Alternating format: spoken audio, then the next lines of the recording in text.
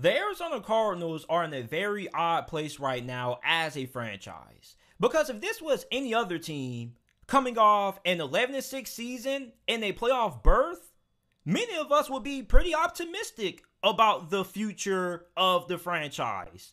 However, you look at the state of the franchise for the Arizona Cardinals, despite making it to the playoffs for the first time since 2015, there is a lot of skepticism regarding the future of Arizona. And there are a lot of Arizona Cardinals fans who seem to be unhappy with Kliff Kingsbury. As a matter of fact, I was kind of surprised at how many Arizona Cardinals fans were calling for Kliff Kingsbury to get fired after their wild card loss to the LA Rams. And Kliff Kingsbury, at least if we're judging him by his performance so far, he's been successful. Like, there are a lot of coaches who struggle of making the transition from being a head coach in college football to being the head coach in the NFL. But yet, Kliff Kingsbury so far has been successful. And remind you that Kliff Kingsbury wasn't a great college coach. As a matter of fact, he got fired. And despite that he got fired, Arizona hired him anyway to be their head coach. And, you know, it was a big gamble at the time when Arizona rolled the dice on Kliff Kingsbury. But if I were to ask you Arizona Cardinals fans the question right now, do you feel like Kliff Kingsbury has delivered so far as a head coach of the Arizona Cardinals? What would be a lot of you guys' responses? Because, like, I'm looking at what Kliff Kingsbury has done so far as the head coach of the Cardinals, and the Cardinals have improved under Kliff every single season. Year 1, they weren't that great. Year 2, they improved. Year 3, they're in the postseason. But yet, despite the fact that Arizona made the postseason under Kliff Kingsbury and had a pretty solid season, there is a lot of skepticism regarding Kliff Kingsbury's future as a head coach in Arizona. And there are a couple of criticisms that a lot of Cardinals fans have when it comes to Kliff Kingsbury. I'm going to name the two popular ones. The first one is that Kliff Kingsbury isn't great at making adjustments. In-game or mid-season, he's just not a coach who thrives at having to make changes on the fly. Like, Arizona this year, or this past season, started out 8-1. They were, at a time, the best team in the NFL in some people's eyes. And many people were starting to look at Arizona as a legitimate Super Bowl contender. However, second half of the season was a completely different story. So, Arizona's record, the first half of this past season, was 8-1. Do you know what Arizona's win-loss record was after their 8-1 start? 3-6. They only won 3 games after their 8-1 start, and they lost 6 games after that, including their 34-11 beatdown by the Rams in the wildcard round of this past year's NFL playoffs. Then, another criticism that people have of Kliff Kingsbury is his play calling. His play calling at times can be predictable and kind of lacking logic at times. So, like, what to make of Kliff Kingsbury? Well, at least for the moment, he's still the head coach of Arizona, and it looks like he's going to be the head coach going into the 2020 NFL season. However, is it fair to say that Kliff Kingsbury is on the hot seat going into the 2022 NFL season? Like, it's kind of weird because, like, I think it's fair to say that the Arizona Cardinals exceeded expectations. At least my expectations, because I didn't have Arizona making it to the playoffs. I had Arizona winning 11 games was my best case scenario. But my overall record prediction was somewhere between 7 and 8 wins. I didn't really believe in Kliff Kingsbury. So, like, it's kind of weird for me to take this stance on Kliff. Like, it seems like I'm kind of defending him. In which I kind of am. Because, like, I feel like too many people are overlooking the fact that Arizona has gotten better every single year under Kliff Kingsbury. Like, there hasn't been a single season that you can say that Arizona has gone back as a franchise under Kliff. And I feel like not too many people are giving Kliff Kingsbury that. You got to give Kliff Kingsbury credit. Like, if you're going to scrutinize somebody and you're going to critique somebody, you got to give them props and praise when they do something right. And I just think that, there's a disconnect between Kliff Kingsbury and the fans of the Cardinals. Like, what are Arizona Cardinals fans expecting out of Kliff Kingsbury that he's not delivering? And, why is there just so much skepticism regarding Kliff Kingsbury's future in Arizona? Now, the owner of Arizona came out, I believe he came out, did a little interview, and he kind of cleared up, what was going on with Kliff Kingsbury and the whole Kyler Murray fiasco. We're going to get into that.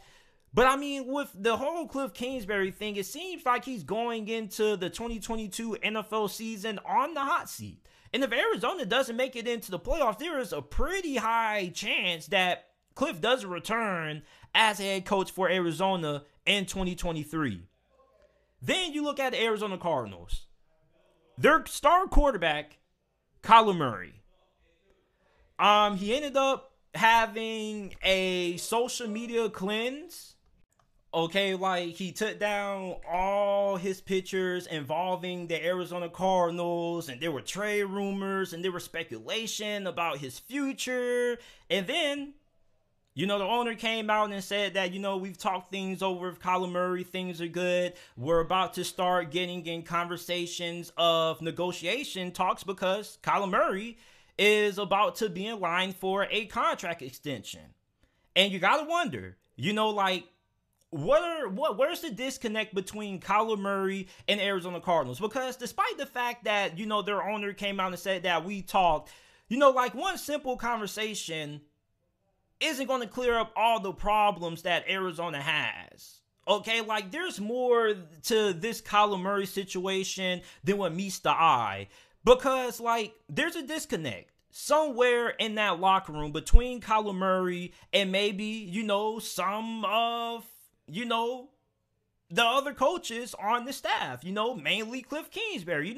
Where's the disconnect? Why is Kyler Murray, your franchise quarterback, not happy?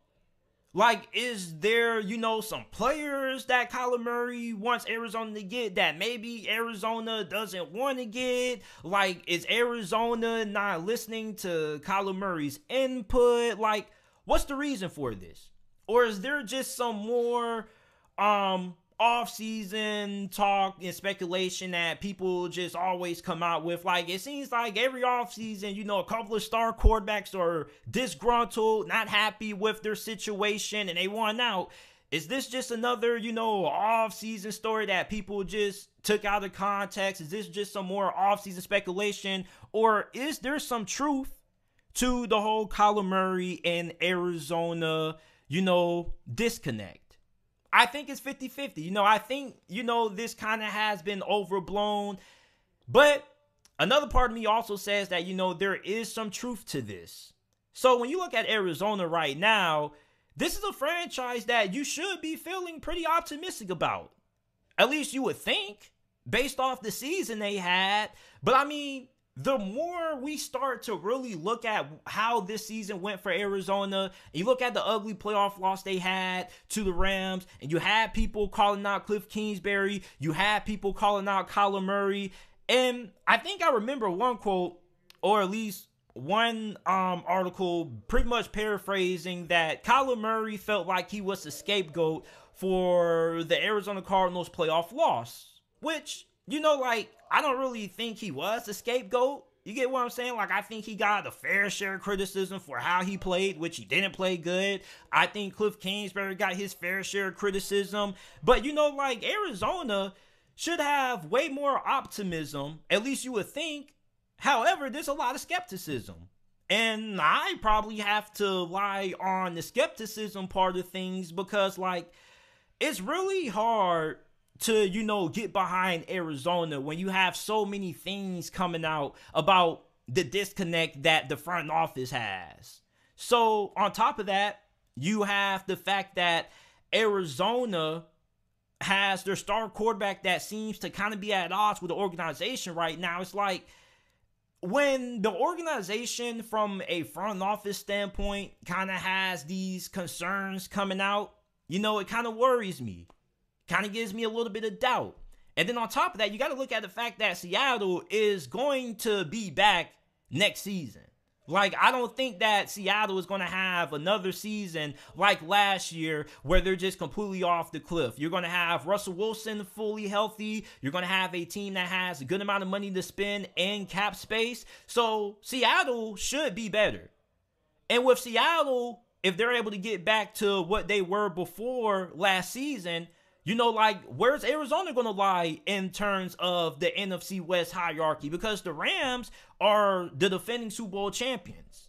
You got the 49ers, who a lot of people are really high on, with quarterback Trey Lance expected to be the starter next season. Then you also have Seattle. So where is Arizona going to lie in the hierarchy of the AFC West?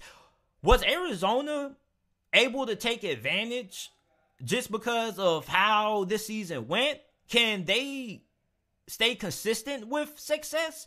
And that's my question about Arizona. And we're really not going to get the answer to the state of the franchise for the Arizona Cardinals until the end of next season. And it sounds crazy. You're like, JT, you just made a state of the franchise talking about the Arizona Cardinals, and yet you don't really know what the state of the franchise is right now for Arizona. You have to wait until next season to figure out what it is. Yes, I do, because there's just so many moving parts. It seems like a lot of people still aren't sold on Arizona. So, why should I be sold on the future of Arizona? Why should I be optimistic about the Arizona Cardinals when, you have concerns about Kliff Kingsbury having a lot of skepticism by a lot of people and a lot of fans not really behind Kliff Kingsbury, despite the fact that this is the best season that Arizona has had in years, and yet people still aren't sold on him. So if you have a head coach who leads his team to a very good season, one of the more successful seasons that franchise has had in a while, but yet people still have questions regarding that head coach and concerns, it makes me raise a lot of eyebrows. And this thing that's going on with Kyler Murray kind of makes me raise some eyebrows as well. So I don't really know what to make of Arizona. But right now, I'm looking at the state of the franchise for Arizona, and I really don't know. And we're really not going to find out where this franchise is until after next season. Because after next season is going to give us kind of the answers that we're looking for. Are they going to be able to continue to improve under Kliff Kingsbury, or are they going to regress? Is Kliff Kingsbury going to be able to improve his play calling? And on top of that, can Arizona under Kliff Kingsbury show that this can be a consistent franchise that is going to be a consistent, team in the playoff picture, and maybe, find themselves in the Super Bowl window? You get what I'm saying? So with Kliff, there's just a lot of questions. And a lot of those questions aren't going to get, answered until the start of next season. And they're not fully going to be answered until the end of next season. So if Kliff Kingsbury has a good year, Arizona makes it to the playoffs again and whatnot, I think he's going to be back. But if not, and they miss the postseason, kind of puts his future in jeopardy. So, state of the franchise for Arizona, really, really murky right now out there in the desert at the moment.